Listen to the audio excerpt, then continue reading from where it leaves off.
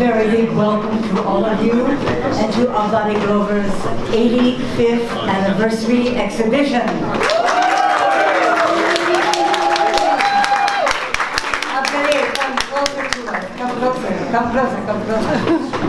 Ablade, welcome to you especially, coming from Accra.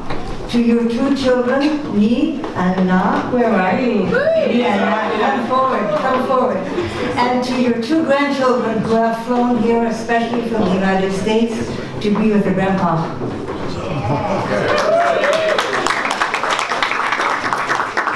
As many of you know, I first saw the paintings of Ablade Glover at the Africa Center in 1982 and invited him to have a show here.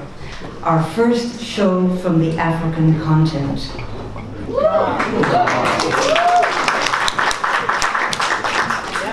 Ablade stayed, helped me hang the next exhibition, participated in all the goings-on here, and then took that template of October Gallery back to Accra, where he started Artist Alliance on Tamo Road.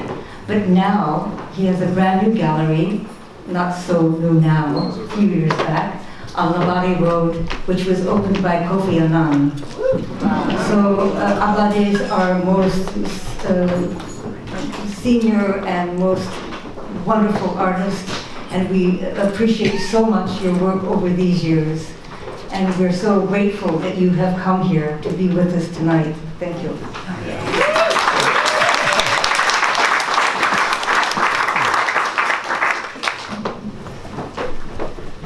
I just wanted to also say a few words from my side, and I want to express what an enormous pleasure and privilege it is to find myself surrounded not only by Ablade, but also by his vibrant work. This work seems to be more sumptuous than ever. It graces the walls of the galleries in a particularly striking and vibrant mode. Ablade has held 9 solo exhibitions at the gallery. 3 of those were in the 1980s, so that's quite a vast amount of exhibitions. When we held his last exhibition here, in 2014, his 80th exhibition, I said to Ablade, if you're holding your 85th exhibition, that's such a long way away, can't we do another exhibition in between? He said, no, you're going to have to wait, and I'm going to produce a wonderful body of work. And I waited, and here it is, and I'm so happy to see it. The paintings arrived in huge rolls, 35 paintings, lush and full of color, red color, yellow color. We all unrolled them and the entire floor was covered just in color. And as I say, there's a vividness and a vibrancy in the works which I have not seen before. The color is purer than ever. And if you look at the tree in the other room, that red tree where you can hardly see the stem, it's like a red color explosion of life, a true legacy of Ablade. Thank you so much. It's such a pleasure to have you here.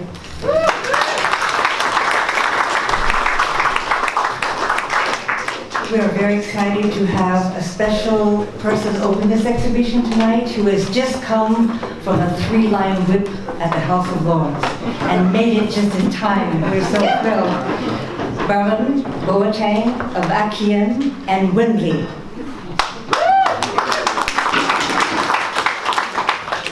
Lord Boateng is a British Labour Party politician who was the Member of Parliament for Brent South from '87 to 2005. He became Cabinet Minister in May 2002 when he was appointed as Chief Secretary to the Treasury. Following his departure from the House of Commons, he became Ambassador to South Africa, High Commissioner to South Africa, from March 2005 to May 2009. He was introduced as a member of the House of Lords on the 1st of July 2010. And now he's going to introduce the show of Wogbe Jeke.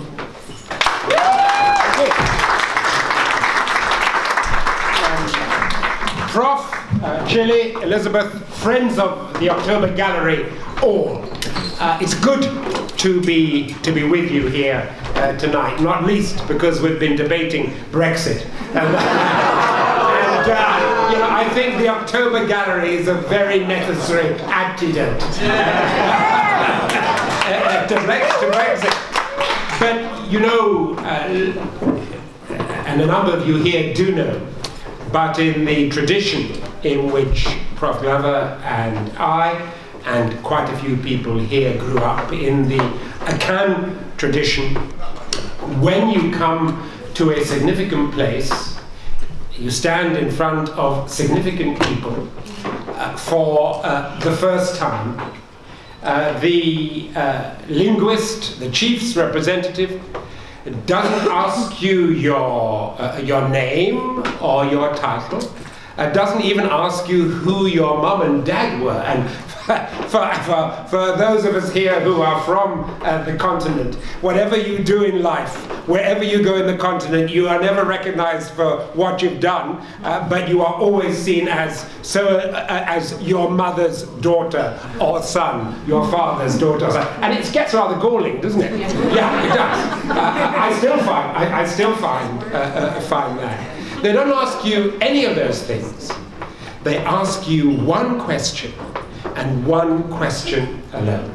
Do you know what that is, Jim? No. Why are you here? Which, if you think about it, is the best question of all to ask. Why are you here? Well, we are here to celebrate the Prof, 85 years, and his life's work. That's why we are here. And yeah, give me a round of applause. And as we do that, we need to reflect on the man and on the work and the life. And in our tradition too, and Prof, you've written about this. We have the what we call the Adinkra symbols. So you can go to Cote d'Ivoire, you can go to Togo, to Ghana. The Adinkra symbol is everywhere. And the Adinkra symbol for creativity is the spider's web. So if you Google Adinkra and creativity, you get this image of the spider's web. Intricate, complex, powerful, regardless of size or weight. It draws you in and it keeps you there. That's the symbol of creativity in our Adinkra tradition.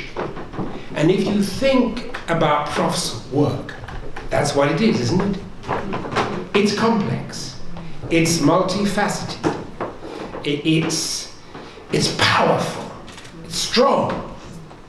It doesn't rely on that power and strength for its size, and its size varies. And it draws you in. That's the power, it seems to me, of the Prof's work.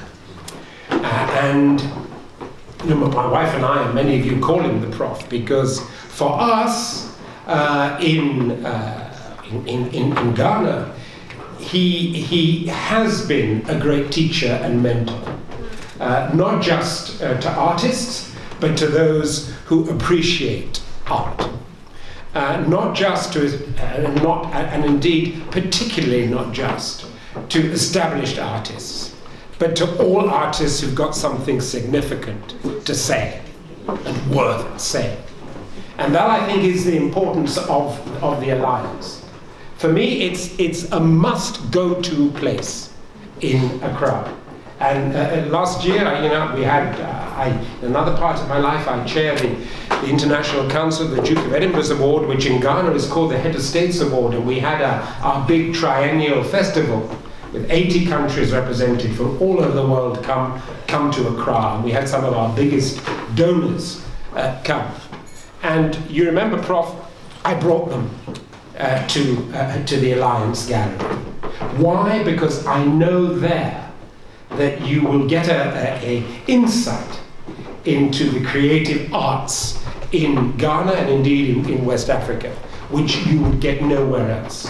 And an insight delivered in a way that is unselfish and unself-regarding. And that's something special, isn't it? Special in any walk of life, particularly in my own. But artists are not known for their lack of ego either in many instances, are they?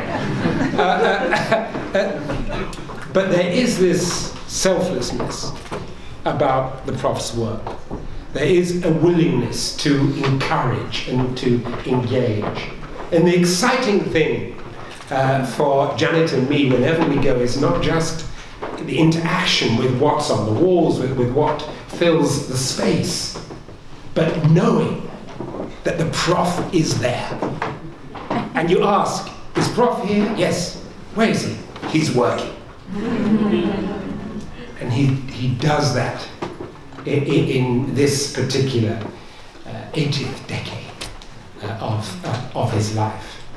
And boy, if you are privileged ever to go to the studio, to see him at work, the vibrancy, the energy, the vigor, but also, and importantly, the scholarship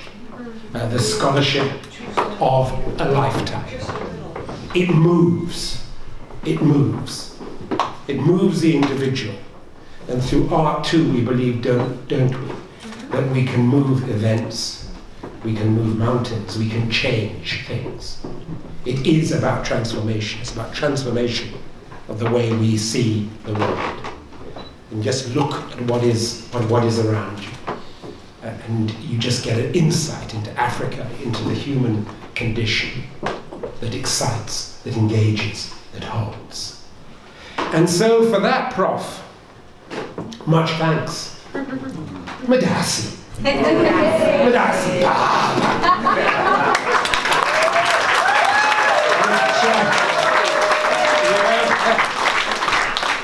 In our language, it means thank you very much. The two most important words in any language. Thank you very much. And there's something else I want to do, Prof. You know, as we celebrate your life and your work, I want a cry to ring out here in this October Gallery. I'm not sure it's rung out in the October Gallery before. I'm pretty certain it hasn't rung out in Bloomsbury. But it ought to. But it doesn't always have occasion to, but on this occasion it is so appropriate. In our tradition, when you want to big someone up, when you want to celebrate something, you cry out a word and there is a response. So I'm going to cry out the word. There will be a response from the Ghanaians and Ghanaian aficionados. Then we will divide the room, and one side will say the first thing, and the other side will say the second. We're going to do that 3 times. You know what I'm going to say? Prof Glover. Aiko! Yare! Aiko! Yare! Aiko! Yare! Okay, this side, Aiko. This side, Yae. Prof, you're not to say anything, because it's for you. So, Aiko! Yare! Aiko! Yare! Aiko! Yare! Prof Glover.